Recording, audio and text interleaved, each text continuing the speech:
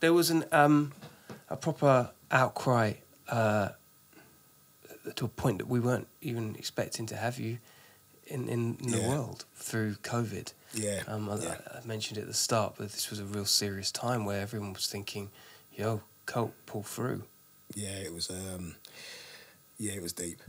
Yeah, I've never. I mean, I wouldn't wish this. I wouldn't wish what happened to me on anyone. But it was a really. Technically, I shouldn't even be here.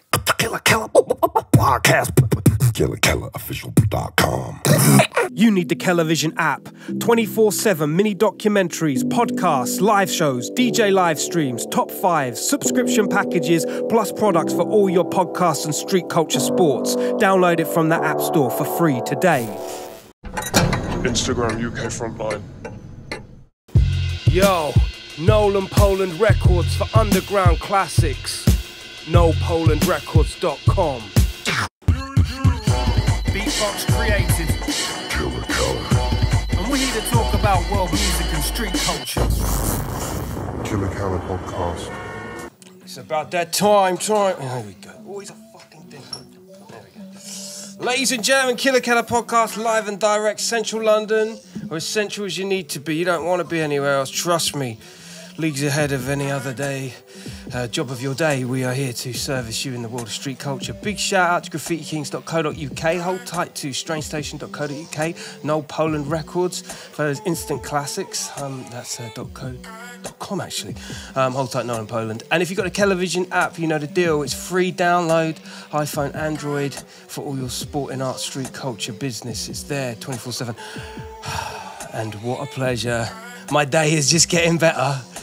He's rhyming. I have a gentleman to the side of me, your left, my right. I've got to tell you, we're talking legacy here. We're talking Muddy Funksters. We're talking early Bboy and robotics. We're talking Covent Garden.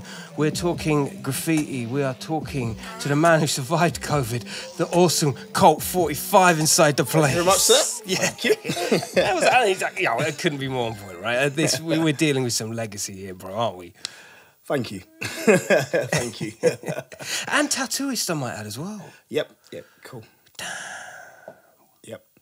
This is somebody that I get the impression likes to fill his time creatively, like Yeah, I do. Yeah. overachieving. Let's set it off here. Yeah. Talk to me. Right. Okay. Well, hobby wise, I graff. I make music. I DJ. Yeah. As you said, like, you know, the tattoo inside. I got quite a few hobbies. Do you know what I'm saying? Yeah.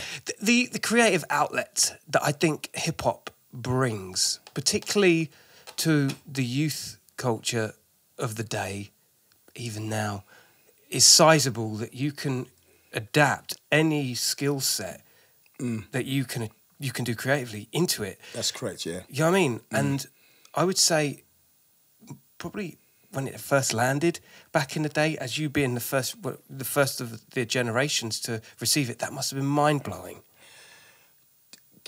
It was just, I suppose it's like, as you said, like the equivalent of like the punk era. Do you know what I'm saying? Like when it, like, I remember because like my mum was heavily into reggae, and I remember when I first heard, back then it was called jazz funk, but now it's called soul. But when I first heard it, I was just like, wow, what the hell is this? But then when I heard hip hop, it was just like, it completely blew my mind. I was just like, what the hell is this? I've got to be part of this. Do you know what I'm saying? And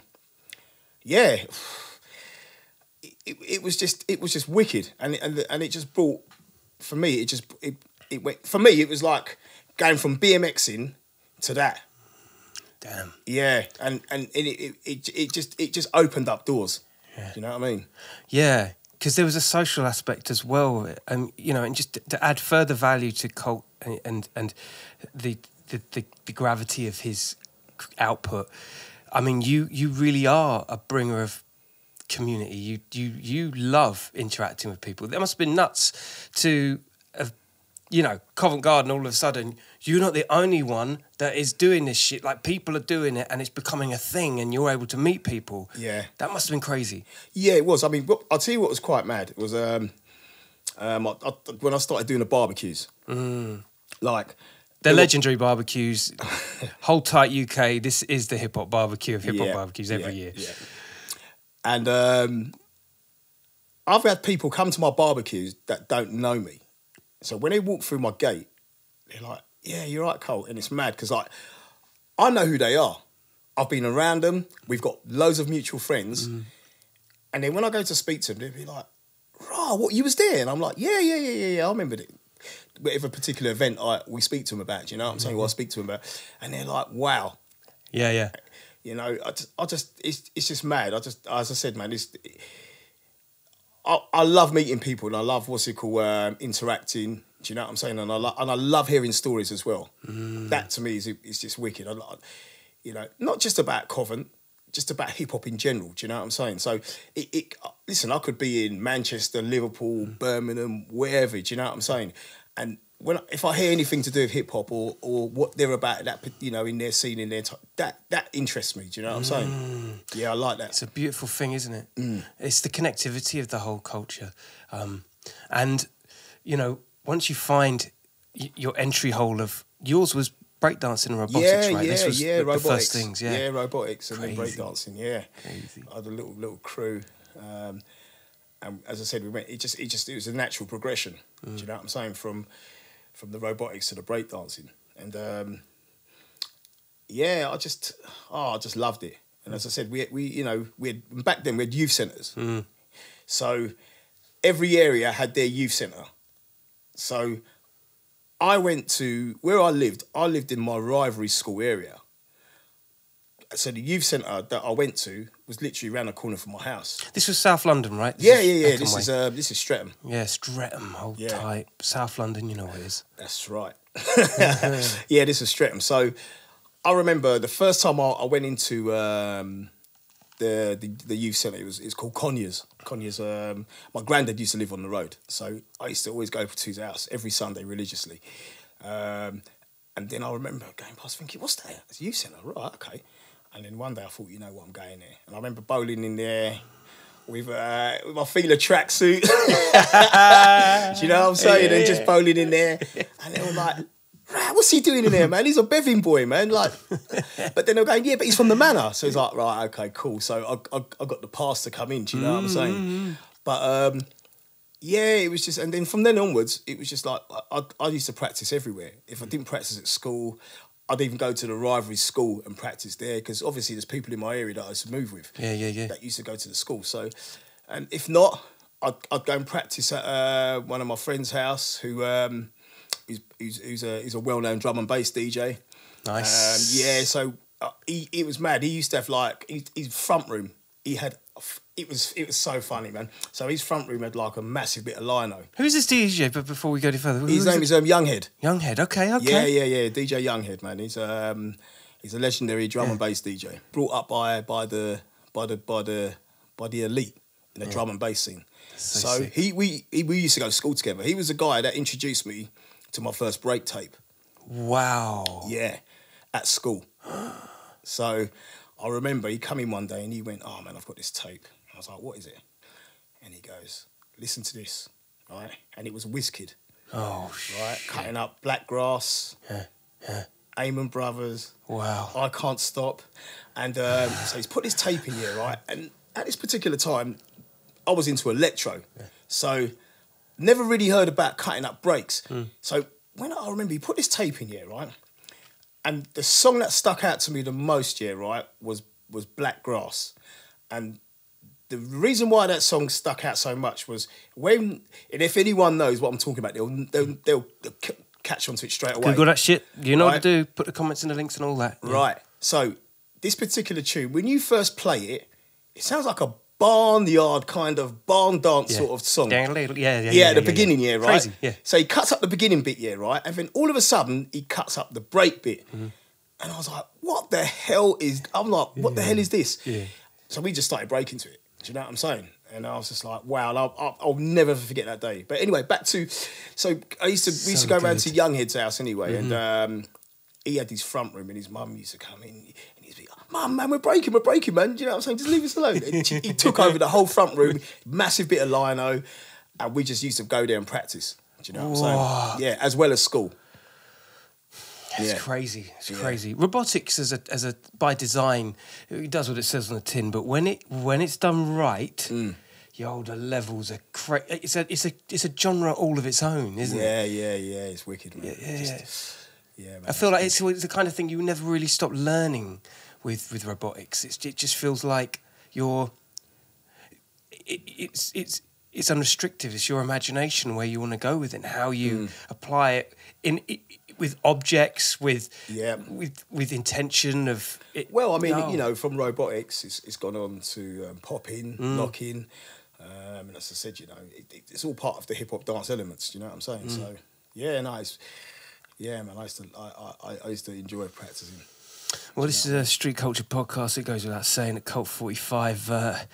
He's synonymous with a spray can, and he done his thing. And a lot of you will know about this because there'll be a lot of you watching know full well that the stories were about to unfold in some of this some graff talk. When did you start writing, brother?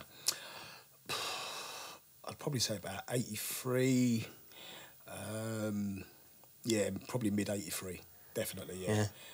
And you know, like pretty much everyone else, we got into graff, and obviously Subway Art when that came out, that was like wow. Yeah.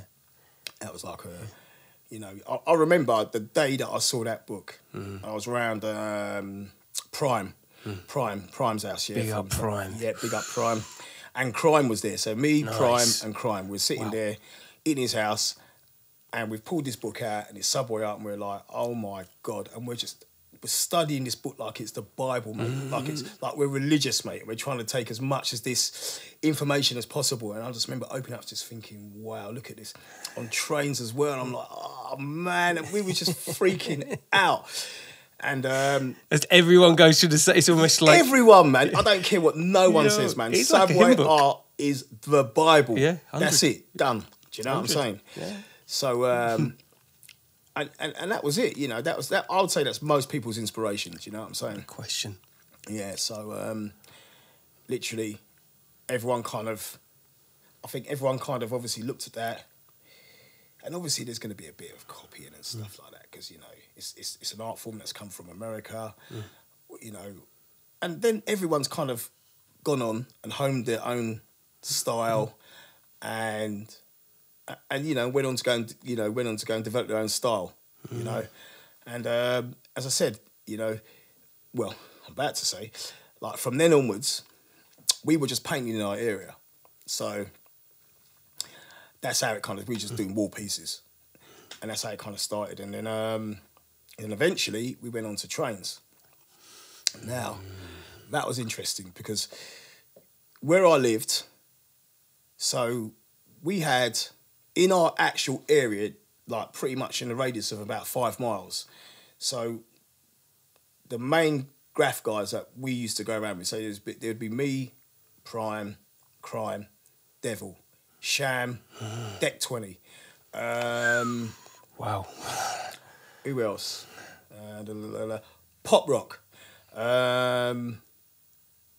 We'd see Skip, because he lived in the area as well. Yeah. And if you don't know about it, go rockinthecity.com. You'll find all these heroes all accounted for on that website. Yeah. You know. There's loads of other artists as well, but they're the guys that we used to go around with. Do you know what I'm saying? And we used to all like congregate up into Devil's house because Devil had like Technics in his house as well. So we would go up there. Everyone would be smoking.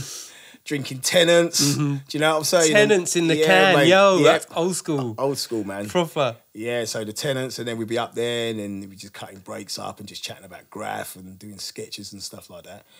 And yeah, that's how we used to roll back then, do you know what I'm saying? There's nothing better than, I mean, this is a new revelation for me, because, you know, I dabble a little here and there on the old painting just to cut my chops ready for conversations, you understand?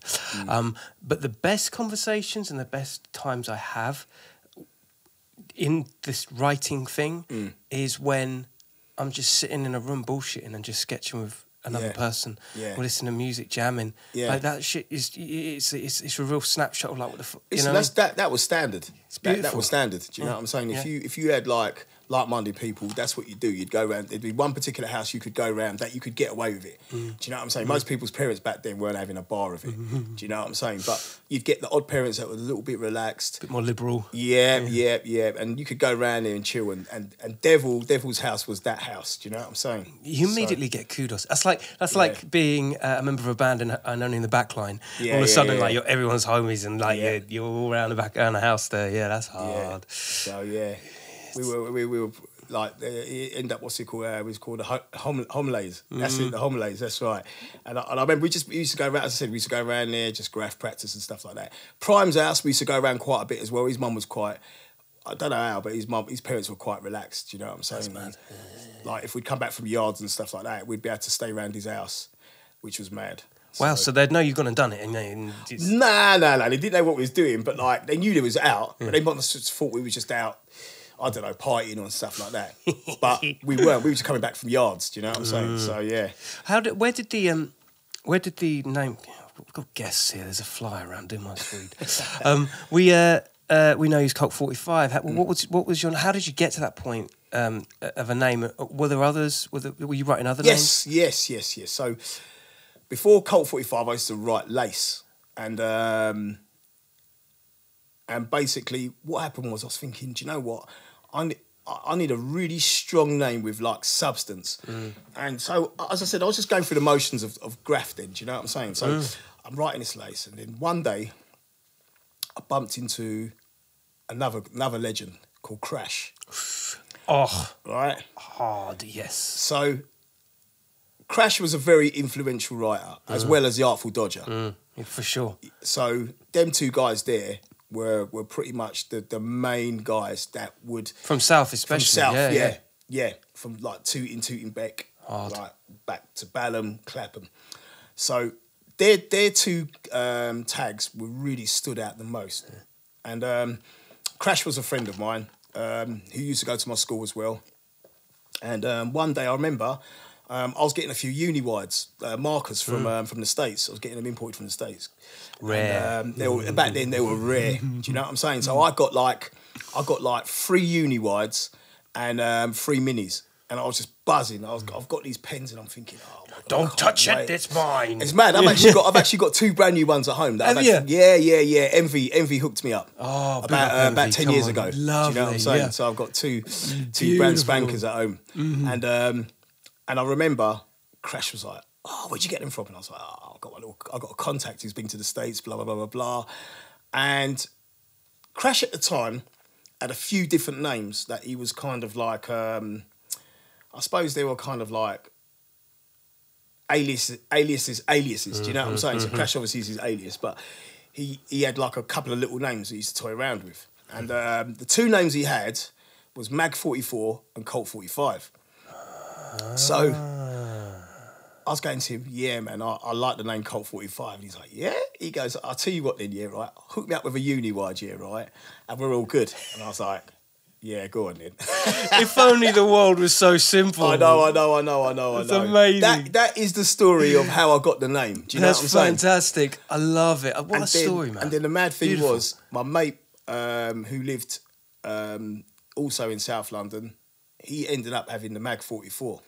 He was another guy that used to come up to Dean's as well sometimes. Yes. So yeah, so then that was it. That was the beginning of Colt 45. Because I wanted a name that was short, and I wanted to have a name that had a number. Because most graff artists have got a name and a number.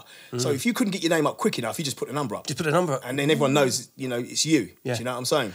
Like 147. That's it. Like the crew around here, yeah. Same shit, It's like there's something about having a number that it's a real statement. I feel like people that even now have their name with numbers in it, it's almost like it's an ode to the old school a lot more, isn't it? Yes, I think with old school, it was just a standard thing. I think, it just come from the States, innit? You know, like most of the graffers out there, they had names and numbers, and it was the same sort of principle as well. If you couldn't get your name up, you'd put the number up. You know, so Very cool. so for me that was perfect. That name was absolutely perfect for me. And then from then onwards, that was it. I just rolled with it. I think with Colt 45 as well it's a name. It suggests a name that you need to know, or you may have heard it from somewhere. It could be a rapper, it could be a DJ. Yeah. Colt 45. It just sounds like it could be a fucking German beer. You know what I mean? It has a real Or an weight American to it. one. Or an American one. It has a weight. It has a Yeah. weight. You know what I mean? Yeah. It's got a weight. It's got a weight to it, hasn't it? Yeah, it's got a kind of half powerful kind of name about it. Do you know what I'm saying? And Like an engine. yeah, I just liked the sound of it, and I just thought, yeah, I'm definitely going to go with that. Do you know what I'm saying? And then that was it. It just that was the beginning of the name. Yeah. We're going back into the recesses a little bit here because, you know, I was way too young. What we're about to talk about now, do not try at home. I'm warning you, people die from this shit. So don't be one of them. Because at the time, graffiti and the trains and the places where you can go and pay, it was pretty low-hanging fruit, wasn't it? Like, you could literally walk over a fence and you're in the... That's insane to think that compared to nowadays. Well, you know, obviously with like now you've got the terrorists and stuff like that. You just like the security level is just.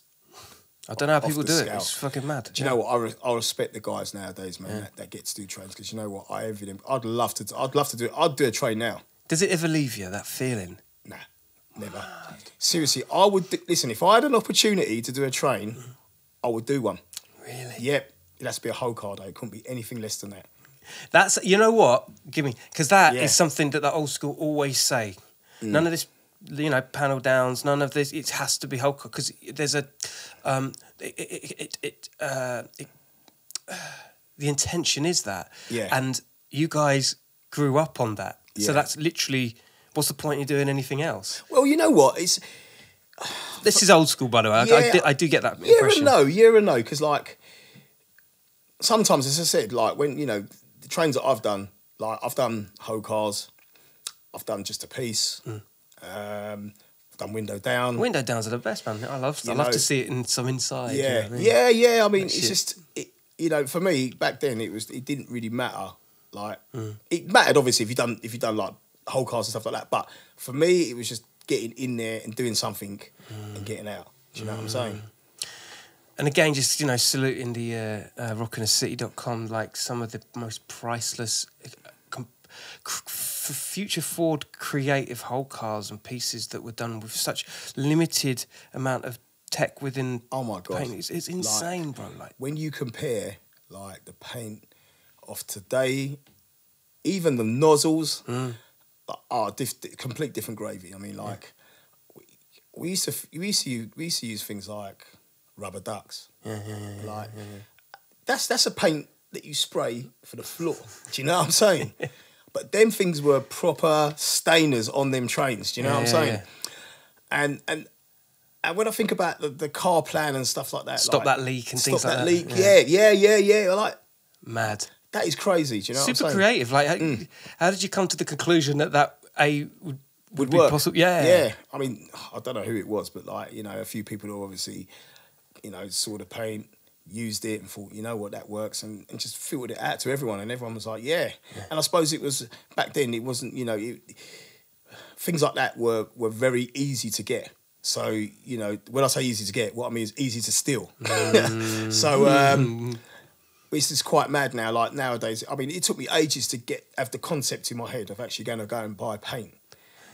That took me ages to get my head around. Yeah, you're not the only one. I think, even to the degree that I spoke to Zombie about it, and some of the other shops. Listen, mate, they listen. Everyone, there ain't no one I don't know that don't feel that. Yeah. Do you know what I'm saying? Yeah. Because it was like, for me, it was like, first of all, you've got to find shops. Then when you found a shop, you got to make sure that like you kind of try to keep it to yourself. But sometimes, obviously, you know, if you've got a few people that are cool, they'd say, yeah, man, you know, I'll take you to a spot where we can go and rack. Do you know what I'm saying? And most of the shops that, you know, once all the shops in London got rinsed, then it was time to go out of town. Yeah. Do you know what I mean? To all the little places on the outskirts. And there's a few areas that were kind of like famous for going to rack in paint. One thing that Duster said on podcast, Big Up Duster, is he said that there was a period where, like you say, you're very choosy on who you bring to the places you want, you rack at. And he was saying, you know, like he would go into this one place and he'd bring a guy he thought was cool.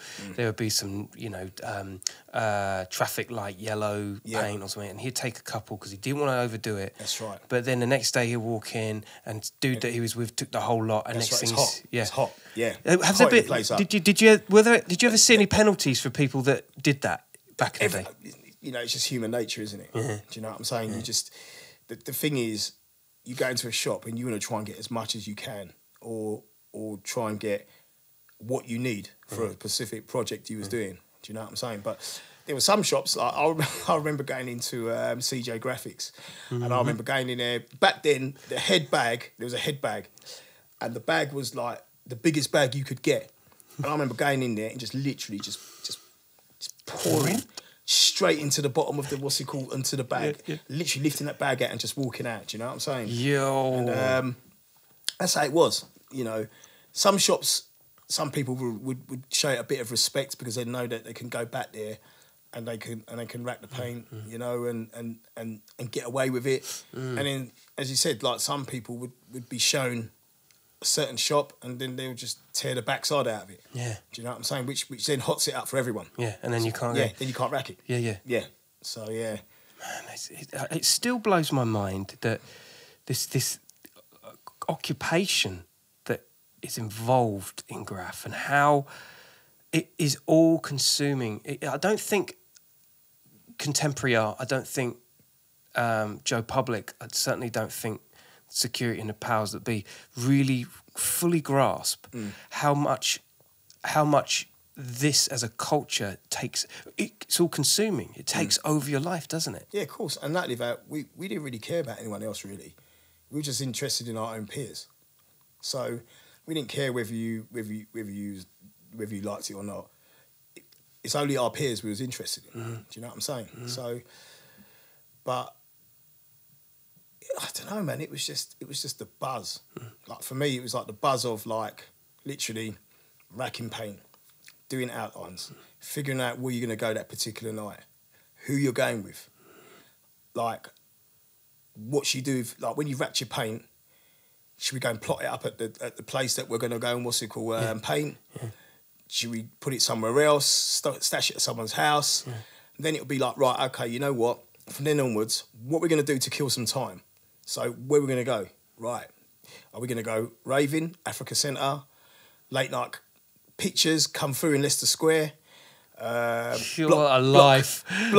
round a friend's house. Do you know what I'm saying? It was like, and then it would be like, yeah, we knew what night buses were going there. We knew what time we were going to get there. We knew that if we painted and we got at a certain time, that on the return, the bus will be there.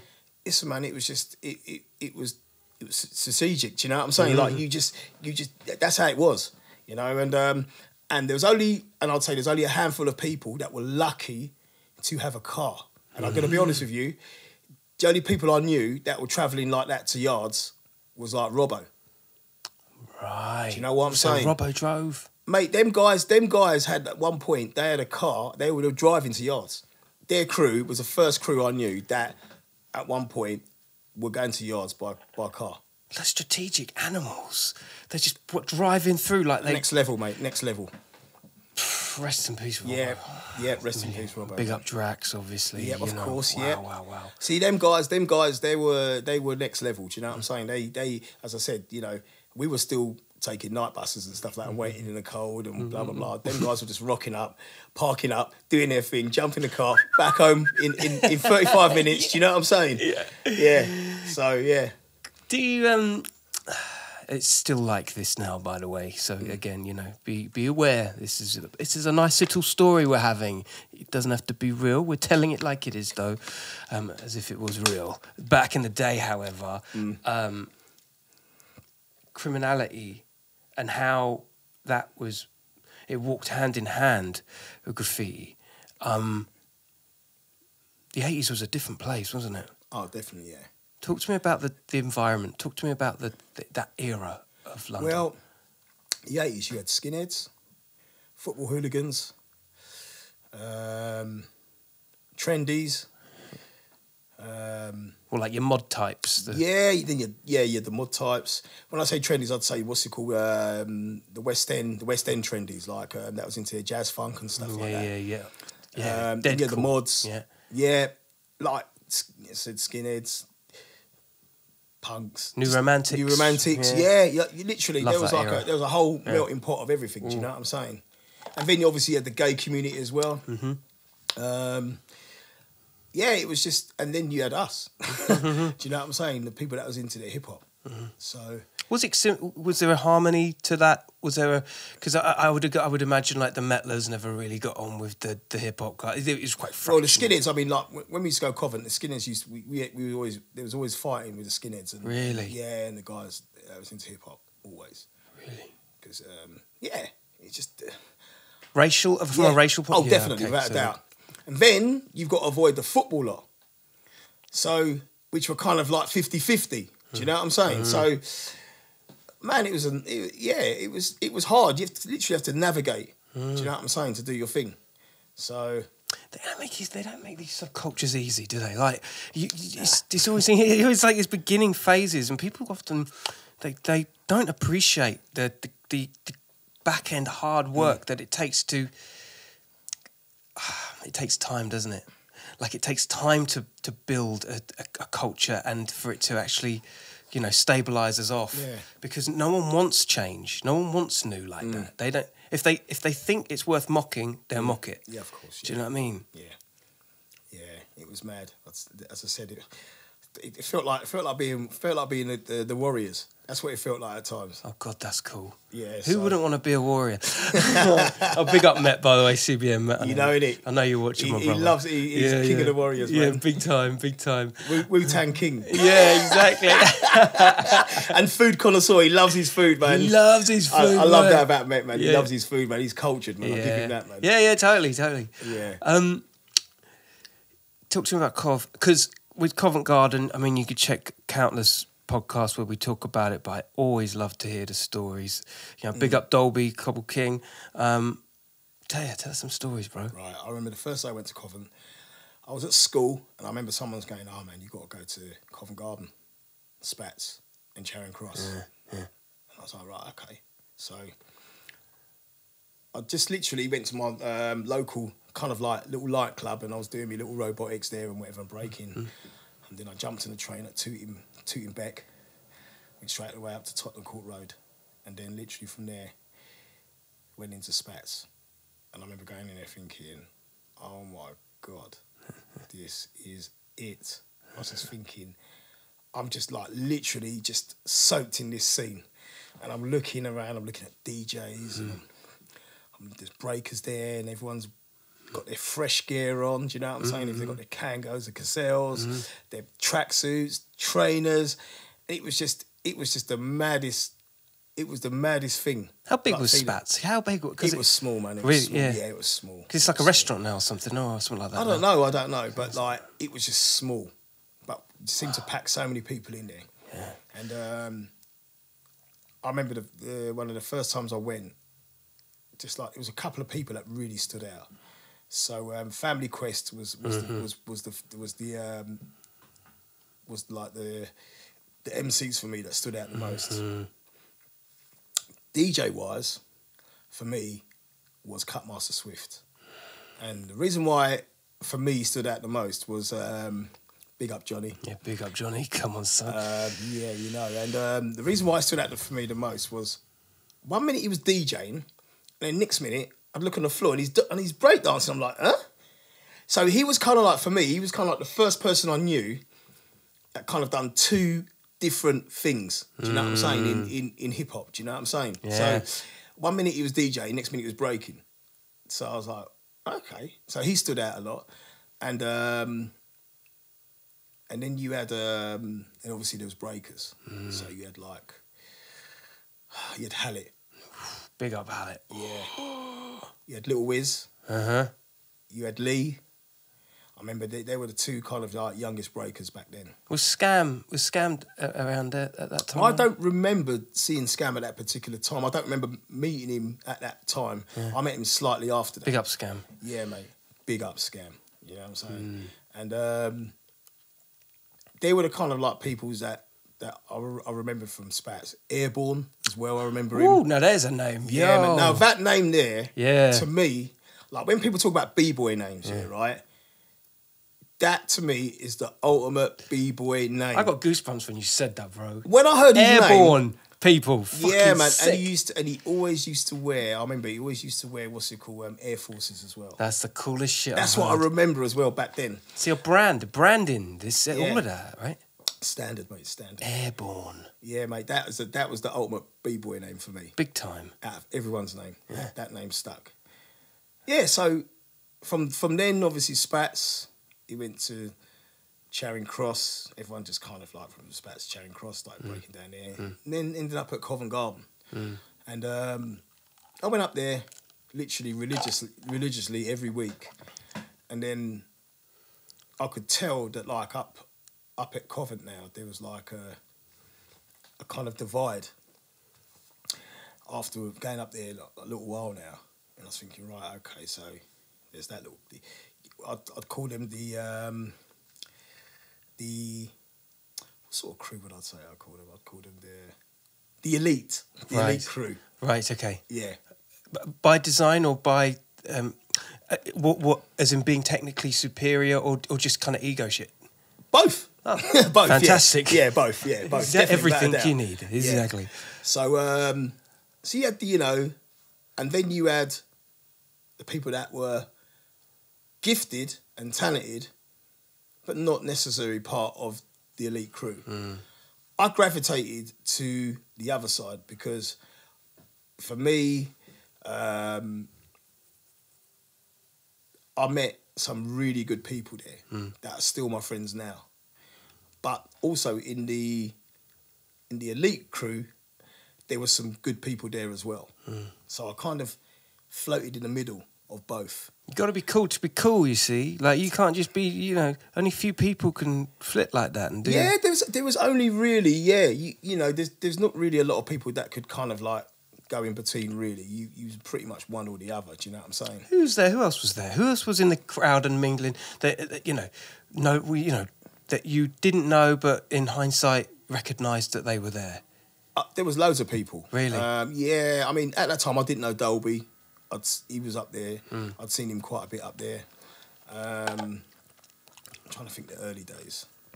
I knew Scotty. Scotty Lift a Break. There was Business. Yeah. There was Pogo. There was Cosmic Jam. Nice. There was MC Duke. MC Duke, man. Yeah. There was Chili from Funky Dope Manoeuvres. Was Norm there? Normski? Was Normski? Yeah, Normski was up there Big up regular Norm. taking pictures. Yeah. Paz, Paz. Yeah, Paz. yeah, Big up he was Paz. up there as well. Johnsy, Blade. Johnsy, I saw Johnsy kind of later on. Yeah. I didn't see him early days. There was Eugene, from Nice. Lift a Break. Yeah. Lift a Break were fucking Pervez. pals. Yeah, Pervez. Big up Pervez. There was T up there. Big up B-Boy Documents as well. Old type B-Boy Documents, Fez 147. I know he was very much representing over there at the time. There was Bam, Doc. There was Bam from Scientists of Sound. Bam. no. Nah, not Bam from Side of the Sound. Bam was he used to move around with people like Samson. And then Samson and Simba. Those are names I know for a while. Wow. Yeah, there was, as I said, there were some proper characters up Covent. You know what I'm saying? You had the hard knock characters, then you had the characters that were jokes, and then obviously and all of them were all talented. And so we kind of, I kind of flitted in between. So I was good friends with a few people that were doing their thing, and then there was a few people I liked on this side that I thought, they're cool. And, I ended up, one of the first people I met, like that I bonded with, when I went up to Covent, was Dexter and MC Can, who ended up forming a group at the time called D to the K. Okay. Yeah. This is way before Brotherhood. Wow. So this connects with the big up Dexter. Yeah. We have often have bants on comedy. We're big comedy fans, particularly Rick Mail. Yeah. You know, yeah. Yeah, big up Dexter. You know what time it is. So yeah, MC Can. He, I met them guys up there, and then I ended up meeting a guy called Harry T, who's a b-boy, who's part of the Foundations crew. Yep, which again, big up Scam. That's right. You know what I mean. That's right, and another guy called Howley, and they were at that time they were what's it called, into a bit of graff, and they were more into collecting breaks. Really, I wasn't into collecting breaks then. I loved music. I wasn't really DJing or doing anything like that. I was just like, So I met up with them guys, and then we were all like-minded, and we all had jokes and stuff like that, and we just formed a little crew. So in that crew, they would say there was me, Dexter, MC Can, Harry T, as I said, Howley. There was Pogo Sisters, Barbara and Trish. Pogo Sisters. Yeah. Rapping, breaking. No. We just formed this little. Little gang, do you know what I'm saying? Yeah. I and do know what you then mean. we had a guy called Gary Peake, Peaky. He was a legend in himself. We used to call him Mr. Tenants. I always had a can of Tenants. There was Big Len. There was Scam used to come to the house. Brilliant. Wow. Harry, as I said, Harry used to come as well. Who else used to come? Yeah, there was a few guys from Gravesend, like a couple of girls from Gravesend that used to come down to Covent. They come as well, and we always used to go around to Dexter's house. He was, as I said, you get that house where there's one person that can have people around. So his mum was a nurse, so she'd go away and she'd obviously do crazy hours. So on a Friday, we would go to Dexter's house, and he had his deck set up and stuff like that. And everyone used to go there, smoke Chiba, drink Tenants and whatever, and we just used to go on these decks, and it became a sociable thing. Do you know what I'm saying? And then we had to bounce at certain times because his mum was coming home, make sure the house was tidy. Do you know what I mean? And then if we stayed the next day, we'd go from there straight down to Covent. Oh God, that's cool. Like, I just get drifted away in my head of just a time, almost believing myself that I was there personally. It's just it sounds so romantic. Now the idea of just the freedom, and again, you can't emphasize it more that this was such a young scene.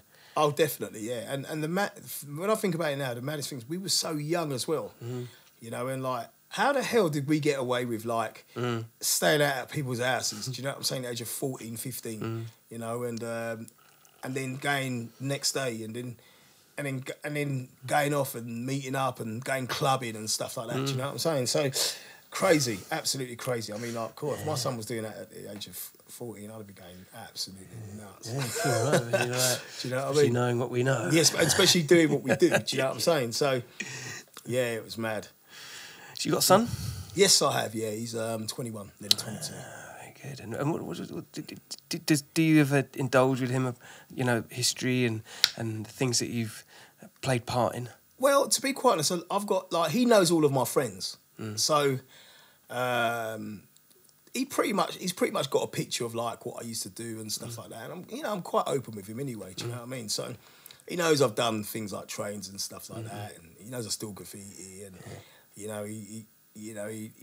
knows that we used to go out when we was young and stuff like that. So yeah, he's clued up. And my brother as well, my younger brother, he's like 33 now, and he was probably the one I spoke to the most about stuff like that. Really? Yeah. So you had a kinship. You had that kind of relationship where me and my brother, man, like my younger brother, we're just tight. Nice. Do you know what I'm saying? I kind of educated him musically wise and stuff like that, and You know, like for someone of his age group, he knows what time it is musically. Nice. Do you know what I'm saying? Is he involved in the arts, your brother? No, he's not. No, he's a He's just a thespian. cool cat. He's a He's cool a cat. thespian. He's a wicked little actor. Oh, fantastic, man. Yeah, so... But I also found out he can MC, which freaked me out. Really? Because I didn't even know. So one barbecue now, because he obviously comes to the barbecue every year, or most years anyway. Yeah. And then one of my mates was I think it was Random or something like that, DJ Random. One of the guys was cutting up some stuff here, right? And I just looked up and I see my brother rapping. I was like, what the hell? And I was shocked because he was good. Do you know what I'm saying? And I'm trying to encourage him to to get back into it. You know, because I was absolutely shocked. Like I couldn't believe it. So let me ask you one question. Go for it. Right. So you beatbox, obviously. So is there any other part of the art form that you're involved in, or that you've dabbled in? Graff, for sure. Okay, cool. Yeah, graff. MCing, because it's part of the similar sort of discipline of the mouth and beatboxing. And yeah, I'd go as far as to say I've dabbled in more selector-based things as a DJ. It's just dipping your toe into these things, you know, and seeing how far. It's up to you how far you want to go, isn't it? That is true. That's what I love about it. Yeah, it's a beautiful thing. I don't think by doing it, I don't think anyone can ever profess to being absolutely great at one thing. Yeah. But I think it's, like you say, it's a conduit to other things. Like, because, you know, I was just about to get into it with you regarding, you know, Muddy Funksters, DJing, Big Up Nihal, you know, this is an area that when you first started doing it as in robotics, it just gave you a conduit to doing something that is tangible. That's right. That your parents would be like, yo, I had no idea that was coming. Yeah, well, and yourself as well. So, like, coming on to, like, the birth of Muddy Funksters now, so being introduced, like, as I said, meeting Dexter and MC Can, I end up being like a kind of like their hype man sort of thing on stage with them. So they got to the point where I was thinking, do you know what? Because I was dabbling a bit into DJing as well, and I thought, do you know what? It'd be good to have an MC. And I remember MC Can going, yeah, I know a guy who lives just in the outskirts of Harlow, and he's an MC. I was like, right, okay. He does a tiny bit of graphing now and then. I was like, okay, cool. So I'll introduce you to him. So he brought him down to Covent Garden. He goes, yeah, this is Niall. This is Colt. I was like, yeah, all right. And that was it. Just gelled straight away. He used to dabble in graff. Did he? Yeah, he used to write San. Was he right? San. San. Yeah. That's bonkers. Yo, I didn't know that. Yes. Nihal was one of the... Because he was contributive to so much in hip-hop. And when I remember back in the day, you know, Hip Hop Connection, Represent magazine, other things, Muddy Funksters were very much a thing. Like, I remember it. Right, so how did Muddy Funksters thing come about? So when we hooked up with... when we got hooked up, at that particular time, a little project was coming called Hardcore One, which was a compilation album with a collective of different artists that were not well known, and basically I'd say mainly Dexter and No Sleep Nigel. Big up Nigel. Listen, my guy. Yeah, definitely. So Dexter single-handedly was the person that brought Nigel to the hip-hop scene. Really? Yes. Wow. He is the guy that them two met in Bromley in an off license. What? That's how that meeting happened, and they were talking whatever, and they just had this connection, and then that was it. They just went on to... So No Sleep Nigel, for those that don't know, he's like the Bob Powell of, like... he is, yeah. He's a mix engineer. Yeah, he's like the Bob Powell stroke. Yeah. what's the guy from Def Jam? What's his name? Oh, Rick Rubin. Yeah, totally. He's like them two rolled into one. If you ever had that experience of, And also, I'd even be brave enough to say, even Jay Dilla at the point, because the way that guy was creative, like big time. oh my god! I mean, like I put a couple of tracks together, and like I just threw ideas at him, and he just went, yeah.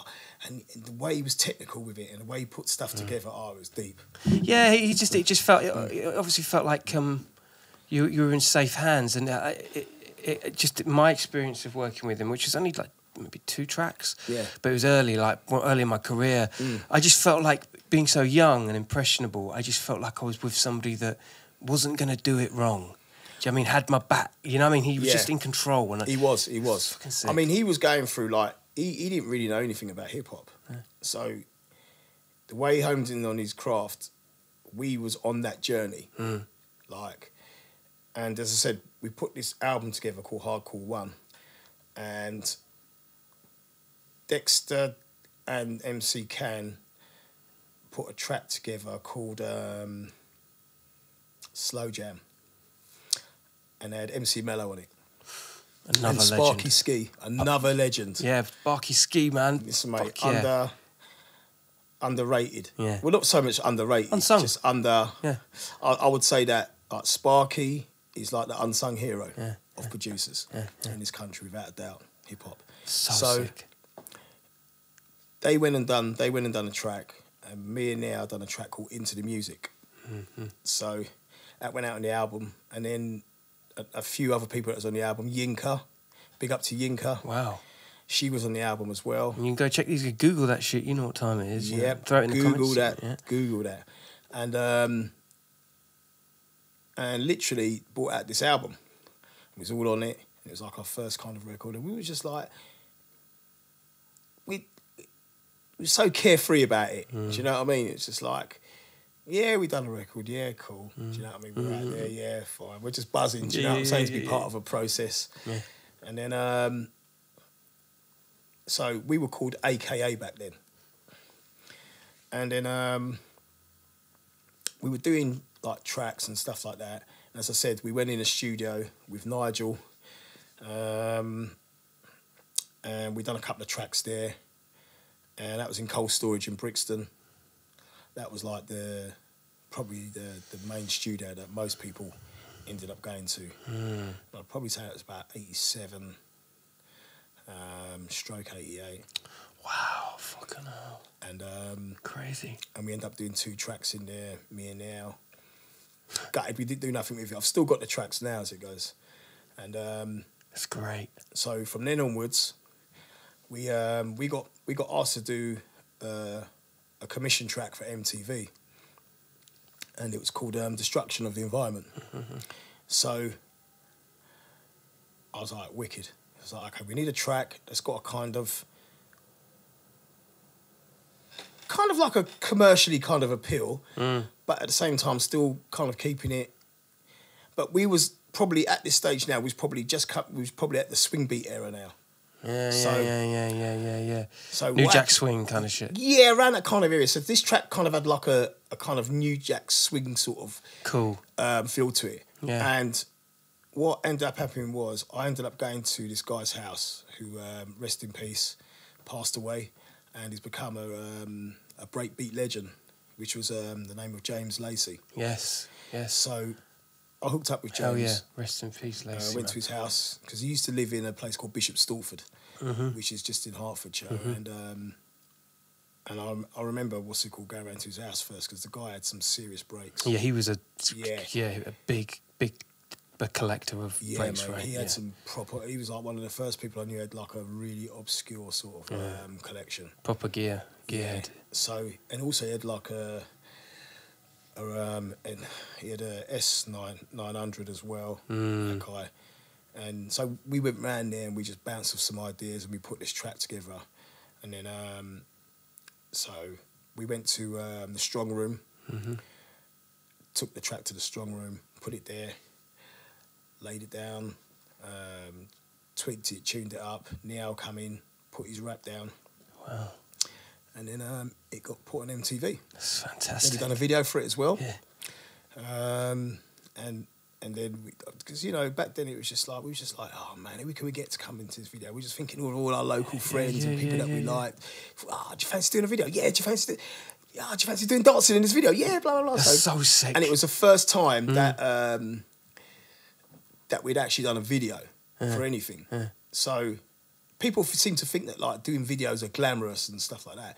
But it's not. It's tedious. It's boring. Yeah. Do you know? Afterwards, like, oh my god, I can't. I've got to go through this again. And different angles. And I mean, I don't know if you've done a video yourself before, it's but a fucking ball ache, bro. It's not easy. Do you know what I'm saying? It's not enough. I feel sorry for the editors as well because you know it's quite a thankless task. It's just 3 minutes long and just get it out 3 there. minutes long. Yeah, that's You know right. what I mean? But takes about 10 hours to make. Yeah. Hell. Or whatever. Yeah, we done that. I think that was about 91, 92. And then now ended up working with some local guys in Harlow called Collapsed Lung.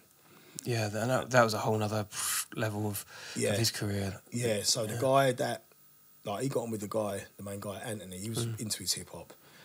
And I suppose around that sort of time, like, everyone had a kind of... everyone was kind of, suppose they're finding their feet musically. And they went on and they went to go and record a few things. And Yeah, pop on that kind of rap rock kind of thing. They're quite an aggressive... that's right. Yeah, they were. Yeah, that's right. I remember this well. Yeah. They'd done a couple of tracks. And then he got into like the article writing, you know, and No, that was pretty much just as we started to do the Muddy Funks sort of stuff. I think it was around that sort of stuff. So what happened was he went and done the Collapsed Lung stuff, but really he wanted to do the more of the hip hop stuff. So an A&R man come to see him from Go Beat Records, and said, you know, we were interested in what's it called, what you do, blah blah blah blah. And he went, he goes, you know, Collapsed Lung's cool and I love doing it, but really, I've got another group that I do stuff with. And he's like, okay. So what had happened was, he come back and he went, like, we can go in the studio and do a demo. I was like, okay, cool. So then what we done was, there was another group that we used to go around with, back in Harlow. And what had happened was, the MC of the group, he went on and become religious and stuff like that. And the producer and the other kind of rapper ended up mad mating with us. Quite tight. Nice. And then we went in the studio, we done the track. It was so unprofessional. They put us in Virgins. It's round the corner from here. Oh yeah, down on Harrow Road. Yeah, they put us in Virgins. And they literally, what's it called? We done the track. It was shocking. I think when I think about it now, it was. They gave us a record deal on it. Wow. Right. I mean, I haven't heard the tune, by the way, but I definitely have some questionable characters in my catalogue, to say the least. So I was, and Nia said, "Yeah, mate, we're gonna sign a record deal." I went, wow. What? So then we was like, okay, we can't use the name AKA no more. It's just not, hasn't got like a feel to it. So at the time, we were massive fans of Harry Enfield, and I suppose around that sort of time as well, Pulp Fiction come out. There was loads of little things that came out at that particular time. So I remember we was watching this specific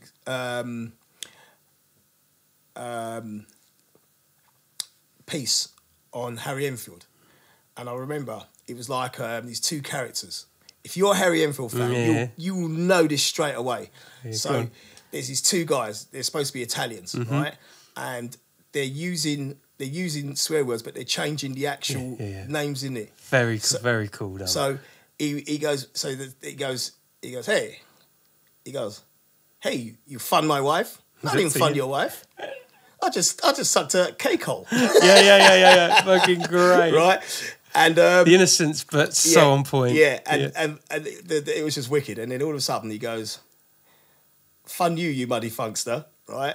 And I thought, we all kind of like was like, yeah, we like that. Muddy Funks. I was thinking, yeah, That's quite a mad name. I thought, you know what? That's it. That's the one. What a story. That's mad, isn't it? How popular culture dictates certain... Yeah.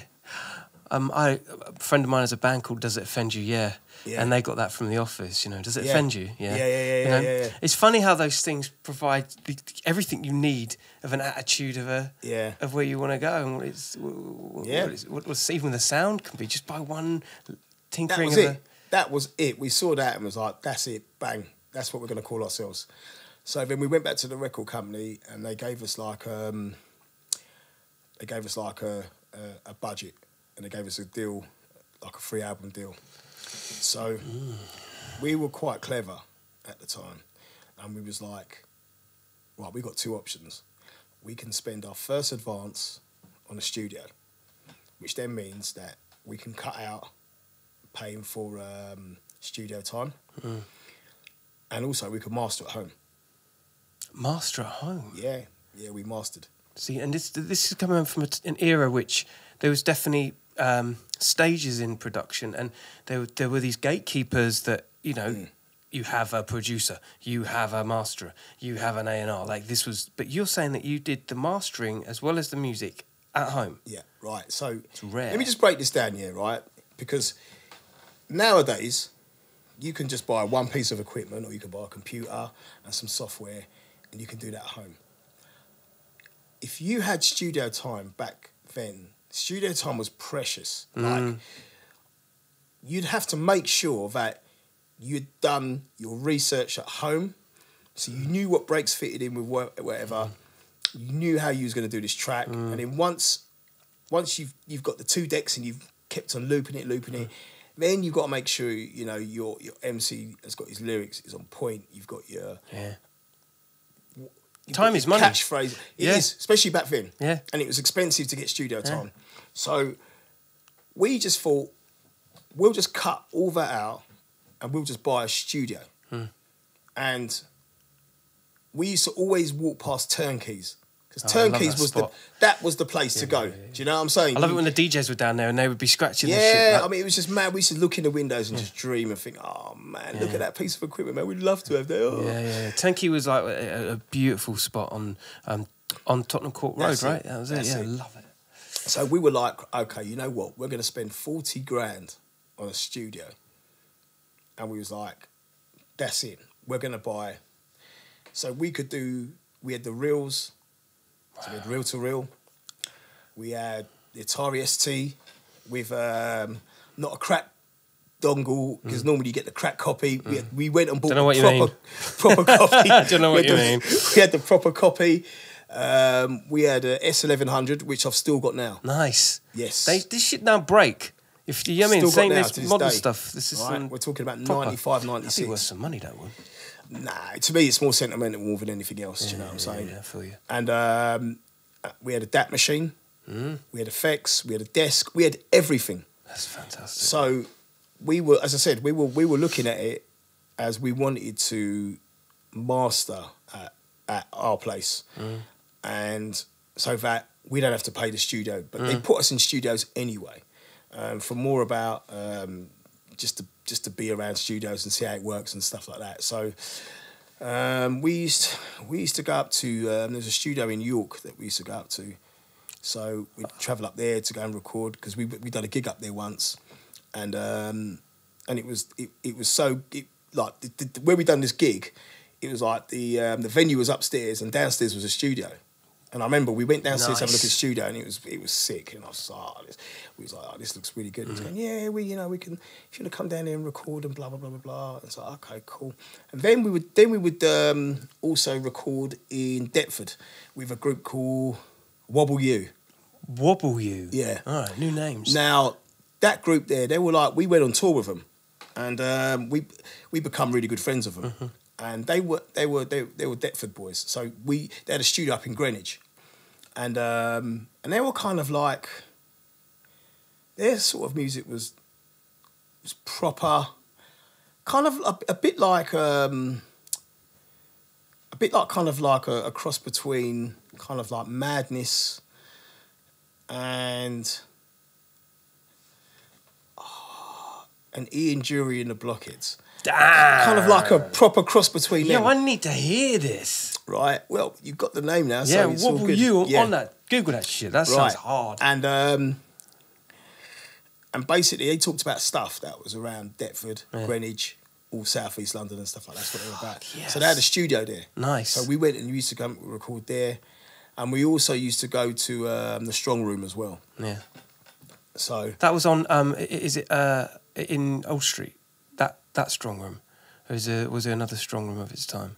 I think it was either there or Putney, one of the two. Okay. Yeah. So Because Putney was another place where you know Yeah. where the industry would. yeah, because Orbit. Putney wasn't too far from where our record, because there was in Stamford, a district line stand. Yeah. Stan- BMG were around there, weren't they? Yeah, that's right. B&G Yeah. was around there. Yes, Yeah. that's right. Yeah. So anyway, we got our equipment together, and then what we done was we treated it like a 9 to 5. So we would come in at 9 o'clock in the morning. Literally, we'd have breakfast, whatever. We'd come in, we would record all day. Lunch would be.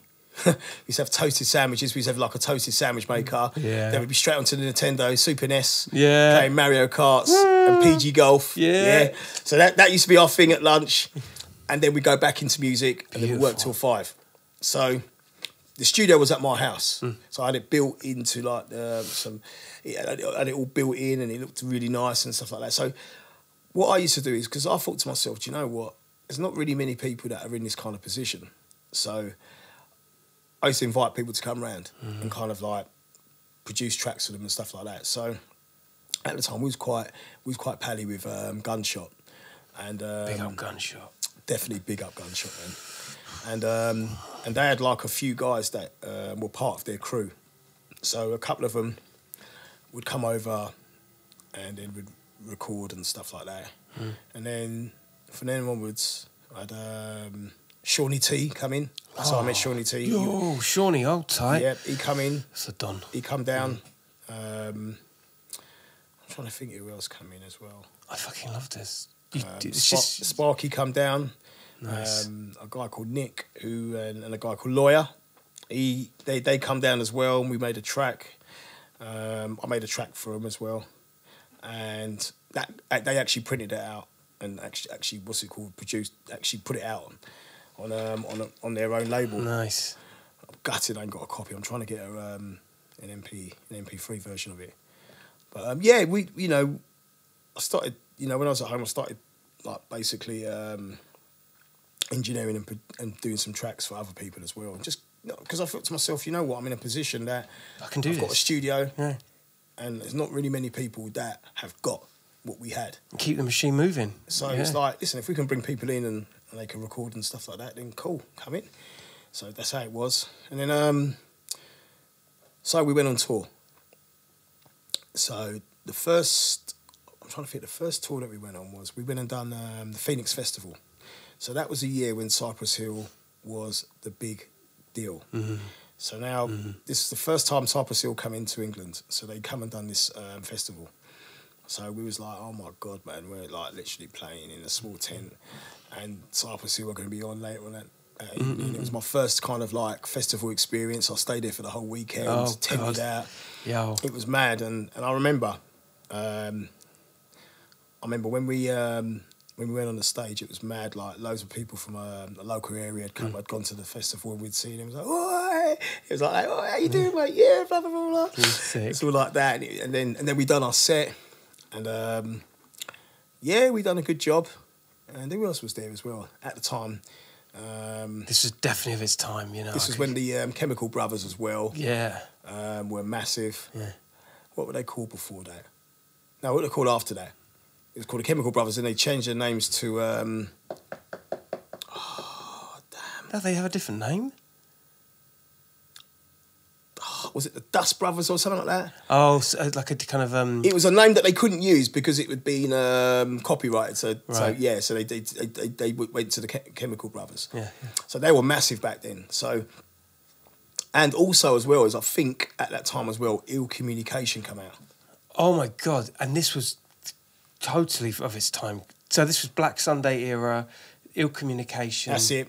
Yes, that's exactly when it was. Oh, that's a beautiful Yeah, time. so it was a really, like, musically for hip hop, it was a wicked time. And quite experimental. Yes, I was about to say very experimental. Especially that Beastie Boys album, man. That Ill Communication album was sick. Yeah, and it threw everyone because of obviously the punk influence. Listen, that album was just groundbreaking. Black Sunday broke barriers, and I would imagine for you guys, because I always felt that it was an alt kind of vibe you guys had, and I was always keen to experiment and cross over, wasn't he? Right, this is the thing now. Yeah. So when Cypress Hill came out, everyone there was a point where everyone kind of jumped on that kind of style. We didn't want to, our appeal, we didn't want to just appeal just to people that was into hip hop. We wanted to appeal to people that was into music, and that were into music that was experimental. Yeah. But also, we kept our roots as well. Yeah.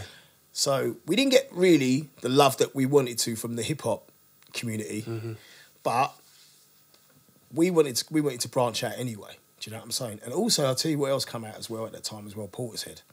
Because they was in the same record label as us. Which I guess, and also Massive Attack were... No, this was Portishead Massive Attack was before that, but Portishead come out and just took the baton off of Massive Attack, Tricky, and then went and run with it. Do you know what I'm saying? Let me just check the camera. That's a mad era, isn't it? Boy. Yeah, cool. We've got 20 minutes. 20 minutes before we wrap, if that's all right. Yeah, cool. Fucking Portishead. That's a whole different... I mean, that pretty much blew the doors out of anything people had in mind of Bristol. It was just this juggernaut. Yeah. So yeah, we went. As I said, we went and done that, and then we went on tour with Skunk Anansi and a group called Double. Amazing. Do you know what? Band. That was. I'll be honest with you, man. That tour there, we learned loads, like setting up, like she literally, she spoke to us and just like gave us little tips and stuff like that, and pointers and stuff like that. Big up Skin, yeah, without a doubt. And that was wicked as well. Yeah. And Dub War as well, they were really good as well. Dub War, now that's a name I hadn't heard for a while. Yeah, man, they were wicked. And they were cool as well. See, how alternative is that, people? You know what I mean? Like, from Bboy in Covent Garden to being on stage, this is a trajectory and a half, man. Yeah, it was mad, it was wicked. As I said, we just took it in our stride and just literally just run with it. Colt 45 as a name, as a personality within the scene, and like I alluded to at the start, it can be anything it wants to be. I'm going to fast track slightly, I'm sure, to the tattooist, the graphic designer, the establishment owner. That must have been a kind of circle back around of its time of utilising the skill sets of Graff. Do you know what was really mad about that? Was I actually just fell into it by accident. Really? Yeah, it was mad. It was crazy. So at the time, I'd wanted a business and I wanted to there was one point I wasn't working and I was thinking, do you know what? I need a purpose in life. I need to have a business. I need somewhere to go every day, an office. Blah blah blah blah. So I bought a business off a friend locally. Like it was a sunbed shop. So I literally converted it, done it, made it from a business that was declining to going up. And then one day a guy come in and went, yeah, I really like this business, blah, blah, blah. He was like a friend of a friend. And he goes, do you want to sell it? I goes, nah, I ain't really. And he goes, well, listen, when you're ready to sell this, let me know. So anyway, about 6 months later, I thought, you know what? I fancy selling it and I fancy, just having a year out, thinking about what I'm going to do next. So okay, so anyway, I put it to him. He went, yeah, I'll have it. So he just literally bought it straight cash. I was like, right, okay. Love them ones, innit? It was mad. Cash money. So yeah. So now I'm sitting back and I'm just chilling.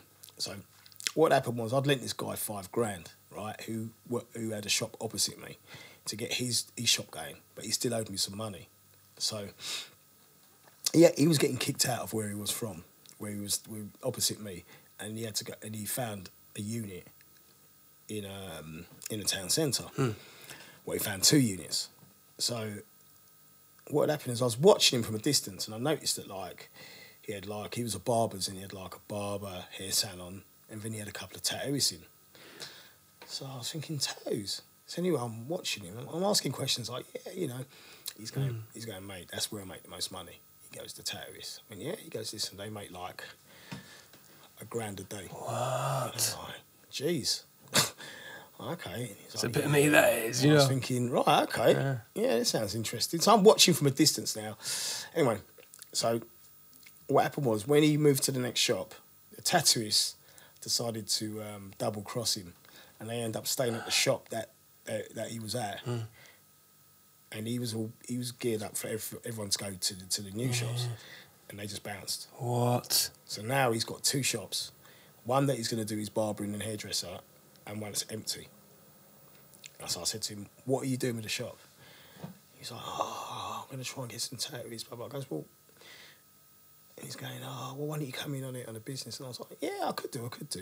And then I thought, well, what are you bringing to the table? Yeah. You know, and I said to him, listen, if you can come in half with the money, fine, no problem. But I goes, you've got an empty shop, there's nothing you're going to do with it. I goes, let me take the shop over. And he's like, oh, I don't know. I goes, well, either that or you're just going to lose it. You just signed a contract for it. Yeah. You know what I mean? And he's like, oh, go on then. So I took it over, and then I went out, recruited some tattooists, and started practicing myself as well. Nice. And then everything just come together. That's insane. Your life is life of many lives. I think that's what's most interesting about you as a character is people know you for different things. Your barbecues must be absolutely littered with your life, your timeline of people that you've met. Yeah, it's mad. Yeah. Isn't it beautiful? It's just, that's something else. There was a proper outcry to a point that we weren't even expecting to have you in the world through COVID. Yeah. I mentioned it at the start, but this was a real serious time where everyone was thinking, yo, Colt, pull through. Yeah, it was deep. Yeah, I've never, I mean, I wouldn't wish what happened to me on anyone. But, yeah, it was a really, technically I shouldn't even be here. Yeah. Like, for real. How close were you? How close were you to the buffers? 3 times. Yeah, 3 times. The thing was, when I first got admitted to hospital, which was on the 23rd of July last year, I was in there for a week, and then my son and my brother got asked to come up to say goodbye because they didn't think that I was actually going to get through the night. And then that was a week into it. I didn't know what was going on. I'll be honest with you, I don't remember. I only remember really sporadic bits, like. So I remember going into hospital. Then the next thing I remember, I was on a ward. Then the next thing I knew, I was back into ICU. Then after ICU, I was back onto a ward again. Then I had an operation, and it was touch and go. And then I was back into ICU again. And then basically, they kept me in ICU longer this time. Yeah. And then basically from ICU, then I went on to a high dependence ward, and then it went from high dependence to medium, then to low, and then I managed to leave. But like on the first and the second occasion, when they got asked to come up, I didn't even know nothing about it. You just weren't there. You were. No, but the third time, I was actually awake and actually come and spoke to me. So, what was it's probably very sensitive, but what goes through your mind at a time like that? You know, where you're faced with your own mortality. Right, I'm going to be really real with you. So, this consultant comes in, Latino. She comes in, and you know, Latino are quite upfront and quite, you know, quite forward and stuff like that. So if you've ever had a Latino boyfriend or girlfriend, you'll know exactly. So she comes in, Spanish. She's like very fast talking, and so she sits down with me. She goes, right, okay. At this time now, I had a collapsed lung. So literally, I had 2 drains put in to try and keep the lung inflated and basically to try and heal it at the same time. So I had to have another operation because the tube that was going into my left lung was just not big enough, and it wasn't getting enough air into it to keep it inflated. So what happened was she came into my room and she said, right, so I'm laying in there, ICU now, I'm laying there, and I'm in absolute pain on morphine and just literally just like drugged up. And so she comes in my room and she goes, right, she goes, your situation's not getting any better. And I'm like, right, okay. And she went, right, you've got like the options that we got now, and it's pretty much the last option is this. We're gonna put you on this drug. So okay, so she explains what it does and what it's supposed to do. I went, right, okay, and she went, there's no chance that it could work. No, you know, no, what's it called? Not chance, but like no guarantee it's gonna work. But if you don't take it, there is nothing else we can do for you. So I'm like, if I take it, it's a 50-50. If I don't take it, same thing again. Yeah. And she went, yeah. So I was like, right, okay. So she went away, and I literally just laid in bed, and then just literally just thinking to myself, oh my God, I can't believe what I've just heard. And then my brother rang me, and he went, oh, you're right, bro. And I went, boy, I'm not going to make this. This is it, I know. Like, but I was unaware of the other 2 occasions. And I was just like, I don't think I'm going to make this, bro. He's like, what? And I goes, nah. I goes, listen, I'm going to have to, I know you're not going to want to talk about this, but I'm going to have to start preparing for,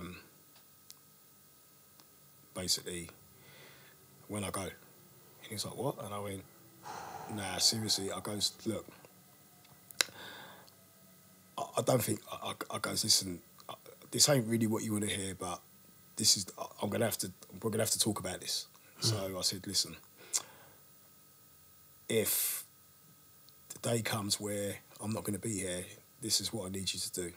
So I explained to him that, like, if you go to this part in my bank, I've got enough money to pay for my funeral. So I goes, right, so there's enough there for that. I goes, I've got my car. I goes, sell that. I goes, just make sure you put the money towards a wake for that. And I goes, right. I goes, in my loft, I goes, I've got my record collection. I goes, it's worth some dough. I goes, I've got some, you know, I've got bits up there that like are worth money, collectibles and stuff like that.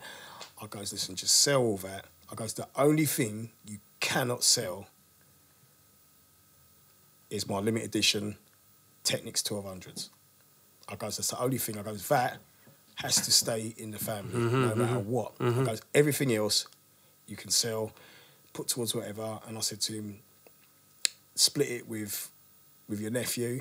I goes, but don't give him the money at the moment, because I goes, he will just go and squander it and whatever. And I just went, you're sensible, you would deal with this properly. And he went, right, okay. He goes, is that what you want? I went, yeah. So there was a silence for a minute. And then he turned around and went, do you know what? Fuck this. He went, you're not going nowhere. I went, what? And he went, nah, I'm not having it, mate. And I was like, what do you mean you're not having it?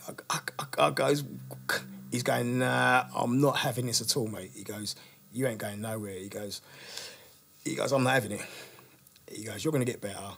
He goes, and we're going to be there for you. And basically, that is it. And I went, right, okay. And then by the end of the conversation, we were laughing and joking, and he just literally, he pulled me out of a hole. Do you know what I'm saying? Wow. And then from then onwards, my mentality changed. And I was just like, nah, I can't go anywhere. I just can't. And I think one of the main reasons were I was just thinking, I've got to be there for my son. Yeah. So I was like, nah, I ain't going anywhere. I've got to fight this. Yeah. So that's what I did. I just mentally fought this and just literally tried to be as positive as possible under the circumstances, which was really hard. Yeah, I can imagine. And as I said, I just literally my mindset just I had to change. Yeah. Do you know what I mean? And that's what happened. And then slowly, and then next thing I knew, this sister came and just went, look, we're going to move you out of the ICU ward. We're going to put you onto a normal ward, but it's going to be high dependency because at this point I didn't realise, but I actually stopped walking, so I couldn't actually walk. Yeah, so basically, they from then onwards they put me into high dependency ward. I had to literally learn how to walk and breathe at the same time. It was yeah, it was I literally had to fight to get my fitness back up, or any form of fitness, or I had to learn how to walk. And as I said, I learned how to breathe and walk at the same time. Pushing through yeah. adversity. Yeah. That is incredible. Seriously, man, like I had physios that were just... Probably giving you the odds against you every 5 minutes. No, do you know what? This particular nurse, when I got my head around that I actually stopped walking and I couldn't walk, and that getting out of bed was a massive process. It was deep, and literally, you know, for me to get out of bed, like the anxiety and the build up, because what would happen is they would come and do their ward runs about 6. They do the changeover. So what they do a changeover, and then they'd have the meetings. So they'd have a changeover about 6. Up till about 7 o'clock, they'd have the meetings with the doctors and the nurses and stuff like that and whatever. Then they come onto the ward and then you get your breakfast. And then after that, the consultants come and see you and stuff like that. So once you've had your breakfast, they want to get you out of bed, make the beds up and stuff like that. So what would happen for me was from about 7 o'clock to 8 o'clock, I would be like on panic stations because I was thinking, I know what it takes to literally get from A to B, and the process of getting from A to B was difficult, and I'd have to gear myself up. So I'm literally trying to psych myself up, but I know what's coming, and it's panic. So they'd come along and go, right, okay, you ready? I'm like, right, okay. So I'd have to get them to crank the oxygen up because of my breathing. And then to get me from the position of laying down to hanging my legs off the bed. And then from that to then get me to stand up onto the Zimmer frame sort of thing. Then from there to turn round and to sit on a chair. That whole process took 35 minutes, 40 minutes, right? And then I had to, from that process there, I had to then, where I was so anxious and my breathing, it would take me another 15 minutes to get my breathing back to a form of normality. And then they'll turn the oxygen down. Oh, my God. So now you can imagine, right? I never left that chair because until it was as late as possible at night, because I knew I had to go through that process again. Hell. So I'd be sitting in the chair just literally all day, just doing nothing because there was nothing to do. Mad. Until one day my son said to me, Dad, I'm going to bring your NPC up. And I was like, oh my God. See, that there was my saviour. He brought that up. He forgot to get the charger for it, but lucky for me, I had a back because it's a portable one that's got like a built-in battery. And I was thinking, oh my God, where's the charger? And he's like, has he got a charger in it? I went, yeah. I went, man, you got to go and get it. And he's like, oh, I can't get it for 2 days. I'm like, no. So I had to but anyway, I had about 8 hours left on it. So I was like, oh, you know what? I'll just use it for a few hours, turn it off. Use it for a few hours, turn it off. And then eventually brought the charger, and that was it. Game changer. And that was one of my saviours in hospital because it gave me something to focus on and something to vent and the music that I made while I was in there kind of reflected my mood. Can you listen to that music now with a? Yeah. I mean, don't get me wrong. I mean, I made some good music when I was in there. Yeah, I bet. But you're right. You know, going back to it, I haven't Bit of sweet. I haven't really. I've moved on from them.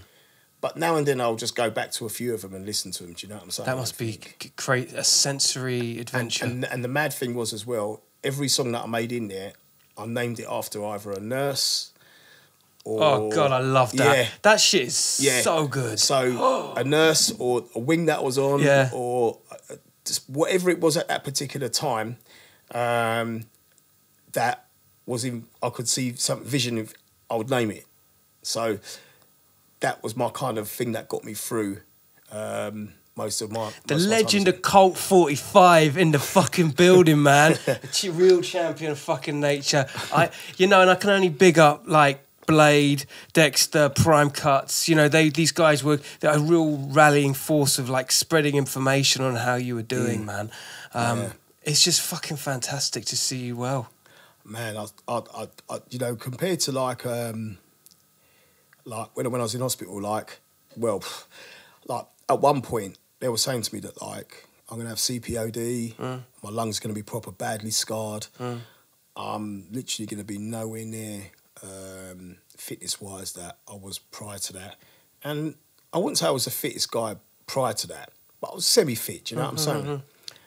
I've literally like when I was in hospital, I was so determined to break everything that I could possibly do. Like, literally, like, I remember the physio, she was going to holiday and I got talking to everyone in there. So all the nurses and stuff like that, I knew when they, you know, when they was on their next shift, I knew, you know, they were going to either go and see their kids or they were going to do this and do that. So I remember this physio, she was going, oh, I'm going to Portugal for like 11 days. I was like, oh, wicked. I goes, oh, you know, you going with your family? She's going, yeah, I'm going with my 2 kids, my husband and blah, blah, blah.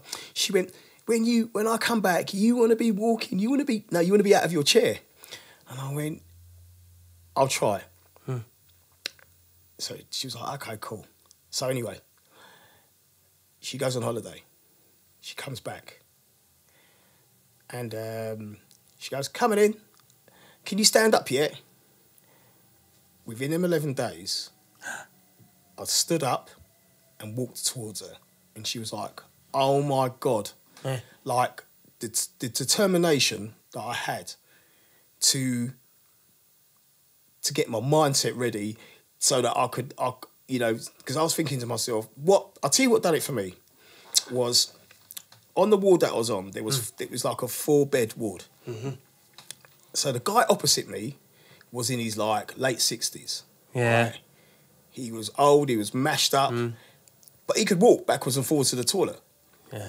The guy next to him was like 70 plus, right? He can get out of bed and sit on his chair. The guy next to me now, right, was 32 stone, right? You paint a picture of, you know, dog-ridden determination to just... And I'm looking at these guys here and I'm thinking... I can do this. I'm fitter than all of you lot put together, right? But yet still, I'm not fitter than all of you lot put together. Do you know what I'm saying? Yeah, I'm like... How the hell can these guys be getting up? And I'm thinking...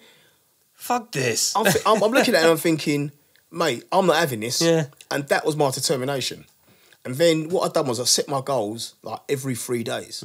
So my end goal was to walk from my bed to the shower room, have a shower and come back, right? And incrementally you build up from that? So what happened was, I got one of the nurses, and I walked over to the shower, and she was like, "Oh my God, I can't believe this." They were like, it was mad. So I walked to the shower. I couldn't have a shower because it was just. I think I'd over-exhausted myself. So I just went, right, okay. So I said, can I get the Zimmer frame back? She was like, okay, cool. So I went back, and then I thought, right, I'm going to do this on my own. And I remember the day that I went in there, had a shower, I walked out, all the nurses come out and started clapping. Oh God, it was that's deep. good. It was so deep. That's so good. And they were like, oh my God, it was so deep, man. Yo, if you ever had that in your life, that just to me is just testament to, like I said, the dog-ridden determination of yeah, man. I just doing what you got to get done. And since being out of hospital now, like I've got a gym at home. Nice. So, which I feel very blessed to have. Yeah, I was going to say, because, if you're listening and not watching, you're looking fucking, you're looking tonk, man. Like, this is a beast I'm with here, man. Man, I'm telling you, I have been, like, seriously, I've been in my gym 3 times a day now. That is fucking inspiring as fuck. What I do is I get up in the morning, right? I do an hour's worth of cardio. Right. Oh, okay. Then what I do is, then I've got like a food regime as well. So I'll have my breakfast. Then I'll rest for a couple of hours. Then I'll have like another meal. Yeah. Then I'll leave it a couple of more hours. Then I hit the gym and do a few weights. Then I'll leave that, have my dinner, leave that, and then around about between 9 and 10 o'clock, I hit the gym again and do an hour's worth of cardio. Oh my God. And I've been doing it in this heat as well. Dude, I'm so fucking inspired by that. You have no idea. I had Tough Tim Twist round the other day. And he's exactly, he's just not fucking about. Mate, do you know what? I've been following him on Facebook and I've been watching him. It's right? beautiful, isn't it? And I've never met him before, but that's a guy I can relate to. Yeah. Like, 100%. I'm going to connect you guys. He's spirit. And I don't know if you guys speak. I've never spoken to him ever before. I'm connecting you two. You two will just be like on a level. That's another B-boy name I love as well. Tough Tim Twist. Oh, man, that's a proper B-boy name. And he's Don Writer as well. Do you know what? I know. I've seen some of his jackets. Yeah. Serious writer. He's got style. And I've been watching him. He obviously, he puts stuff on Facebook. But I'm always inspired by people that, unsung heroes or people that that will go on, that will come from something and go on to do something. You'll get on like a house on fire. Right. And very much like his story. I've been watching him. I've been watching him doing his b-boying. Right. I've been watching him doing his footwork. It's beautiful. Yeah. He put me in Rocksteady, man. I've got nothing but love for that guy. And an original. Dude. And he's a hoarder. Yeah. Big time. Oh my God. I was just like, I was thinking, I thought I was bad. Do you know that's something, Joe what? I think that's a hip hop thing. It's a hip hop thing. I'm telling you this Without now. question. It is a hip hop thing because everyone that I know another big hoarder as well. DJ Business is Billy Business, a hoarder. Really? Oh my Lord. That guy there, man, has got some serious stuff, man. It's ridiculous. I'm so proud of you, bro. Like, honestly. Thank you. It's just fantastic. And to hear that you've got that regime and you're doing that, your leaps and bounds, it's fucking great. Thank you. And I think a lot of people would take something away from that, without question. Do you know what?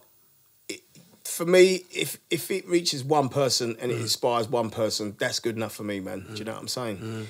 And just like Tough Tim Twist as well, because he's inspiring as well, man. Like as I said, I've been watching him on Facebook and I've been watching him doing his b-boy. I've been seeing him doing his fitness and talking about it and about mental health. And you know what? I can only applaud that, man. Yeah, man. It's the Definitely. shit. Yeah. Well, it feels like the right time to wrap it up, but obviously this doesn't end there. You can go and check out all the other podcasts in the catalogue. Without question, it would not have been the same fantastic collage of podcasts without you on there, brother. Thank you very much. So much. I'm blessed to be here and blessed to still be here as well. Yeah, all of that good stuff. A lot of people out there be checking in and keeping up to date with you as well. So we'll definitely, I'd love to have you back at one stage or another, man. Definitely, man. My guy, Colt 45 Thank in you, the sir. building. Thank you. You know what it do. Killa Kela podcast. Out like in was out. I've got a damn fashion, all right? Remember, crime don't pay, but neither do they, all right? Tell a friend to tell a friend. You know what it do, all right? Sharing is caring. People, enjoy your lives. Have a great day. And don't talk to anyone I wouldn't. Stay lucky, people. Peace.